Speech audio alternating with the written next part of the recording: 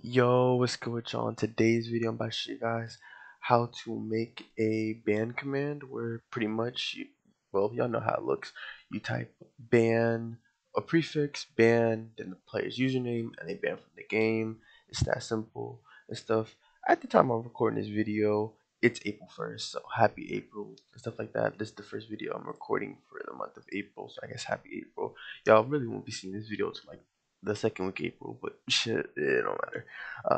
Still happy April and stuff like that. And I hope y'all having a good day and stuff like that. I want to say thank you guys for all the love and support. We already at 670 subscribers at the time of me recording this. Most definitely by the time y'all watching this, I will probably be at 700 and stuff. So I just want to say thank you for the love and support. I really appreciate it and stuff. But yeah, let's get straight into it though. What's it called? So first things first, what's it called?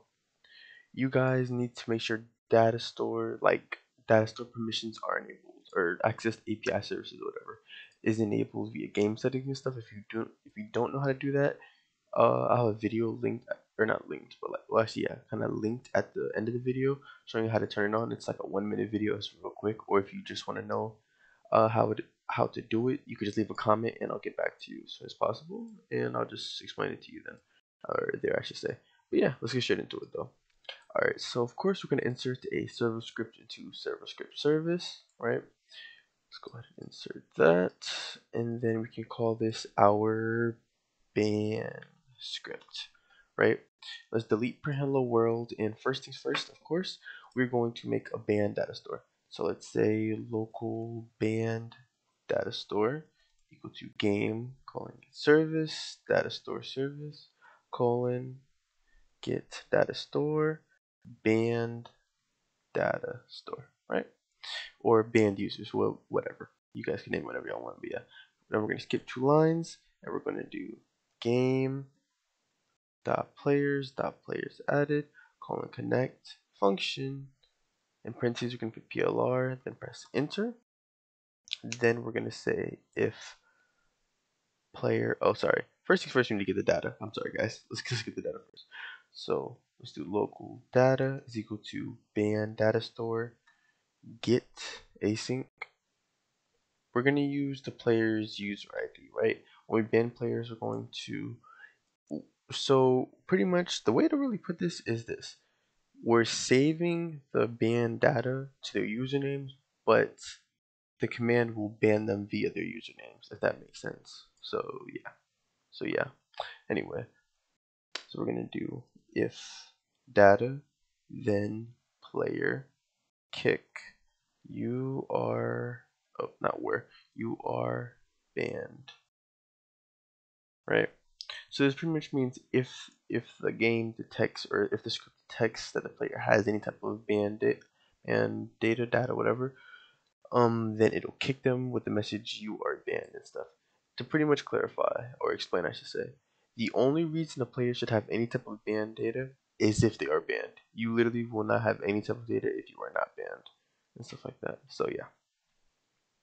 So let's press enter, skip 2 lines and stuff, and now we're type the actual command. Let's say plr.Chatted colon connect function, in parentheses you're going to type msg, which is short for a message, then enter, and then we're going to say if message, or actually first let's make a table for allowed users, right?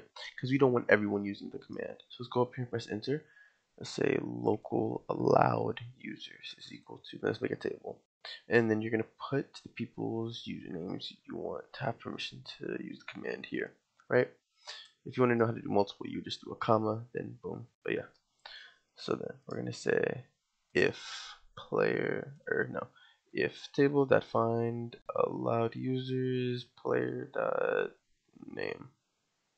then we are going to split the message by doing local I guess local command, I guess we'll say, yeah, I'll say that local command is equal to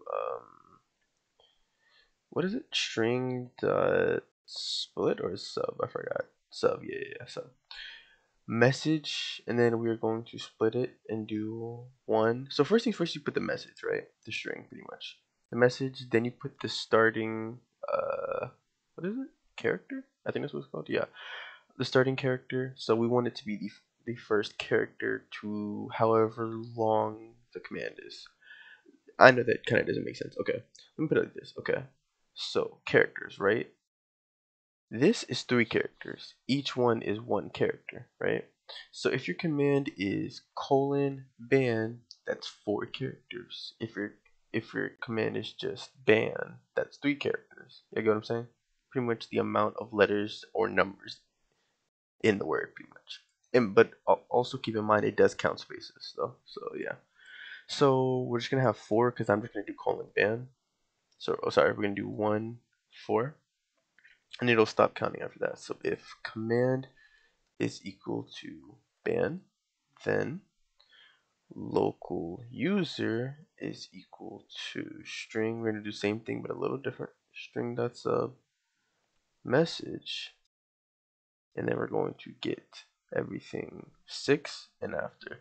Now we're doing this a little differently, right? The reason why we're not doing 5 is because 5 will be the space between the command and the username, right? That's why we're going straight to 6. And the reason why we're not putting a second number is because we don't want to put a limit on the amount of characters it's going to type, because we're looking for a player's username. So it could be, their username could be 4 characters, 10 characters, 20 characters, but obviously it wouldn't be like 30 or more characters, but still, you guys get the point. So yeah, so then we're going to say for IV in pairs, game.Players, GetChildren. We're going to search players and see if the username matches anyone in the players.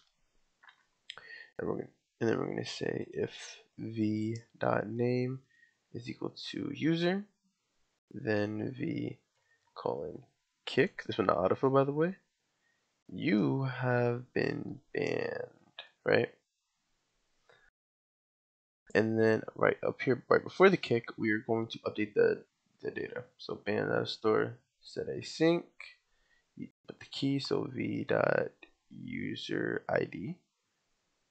comma, then value of banned, right? Pretty much we're just setting them as banned. And pretty much by doing this, we'll be giving the player ban data. So it'll kick them and stuff like that. So yeah, we can go ahead and test this.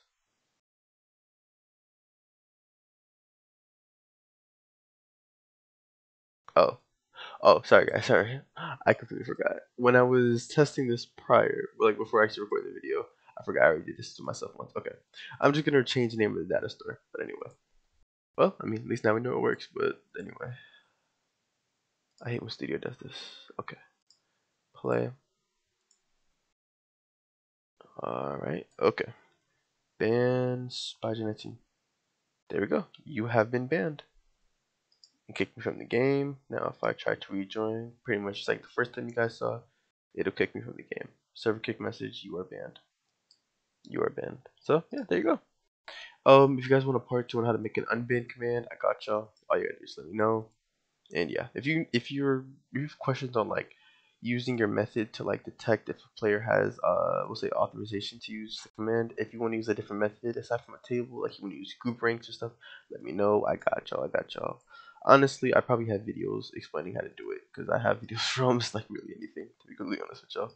But yeah, I hope this video was helpful. If it was, leave a like and subscribe. And yeah, thank you guys for watching. Links to join my Roblox group and Discord can be found in the description. Help us get to 200 members. And yeah, I'll see you guys. Appreciate y'all for watching.